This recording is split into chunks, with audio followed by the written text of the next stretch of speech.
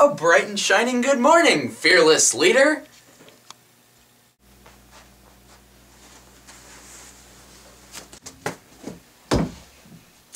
Call it a hunch, but I think you're not feeling well.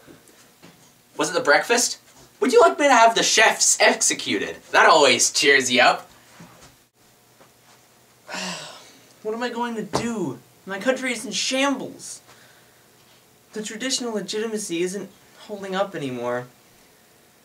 People don't care that it's always been that way. They want change.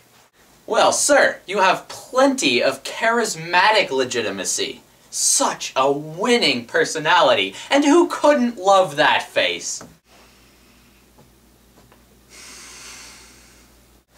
People aren't content with an illiberal democracy anymore. They want liberties and freedoms.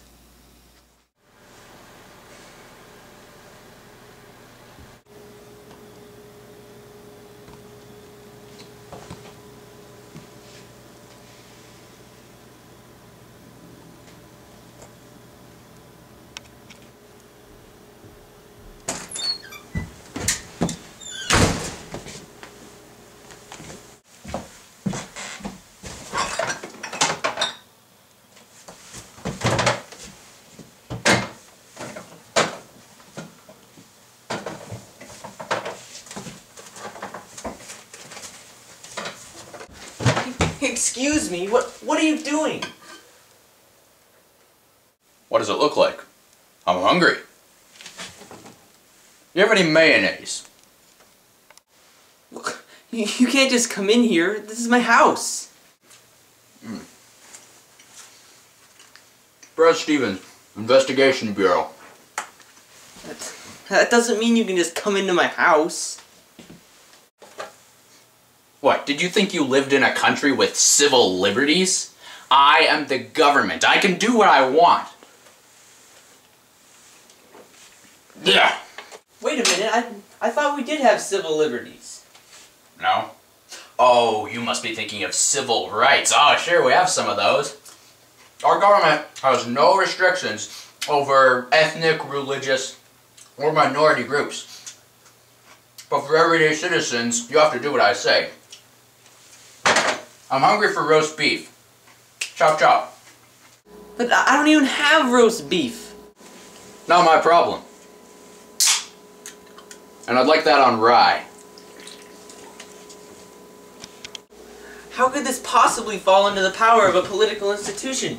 There's legislative, judiciary, executive, and bureaucracy. I don't see deli on there. I get hungry on the job. Then get your own damn food. I refuse to feed you. I'd like pickles on that too.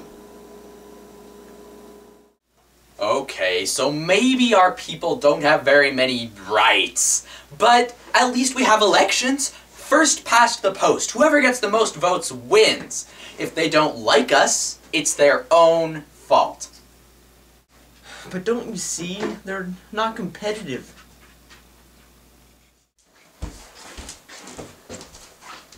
Ah, welcome to the election process. Dude, I'm so stoked to finally be able to vote.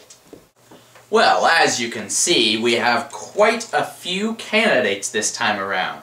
There's, Duncan Cameron from the Iron Fist Party. Then, of course, there's Sarah Ebert from the Iron Fist Party. Well, and then, of course, there's Alexander Roscoe from the Iron Fist Party. Well, wait a minute, aren't there any other parties other than the Iron Fist? It sounds a little overbearing. Oh, sure, you could vote for the Steel Fist Party candidate, Damian Marvin. Well, what's the difference between the platforms they're running on? The Iron Fist Party supports executions by hanging by horsehair ropes, while that radical Damian Marvin wants to use hemp ropes. But how do their larger political ideologies differ, such as the role of government and separation of powers? Well, they both pretty much believe in an authoritarian, unitary government. They agree that we should keep civil liberties to a minimum. Oh, the Iron Fist Party thinks that we should have minimal transparency in government, while the Steel Fist Party is strongly for none at all. And of course, the president should have all the power, and the poor shouldn't get any money. I mean, they don't need it. And you should only be able to walk... Alright, so our democracy doesn't work. How are we going to fix it?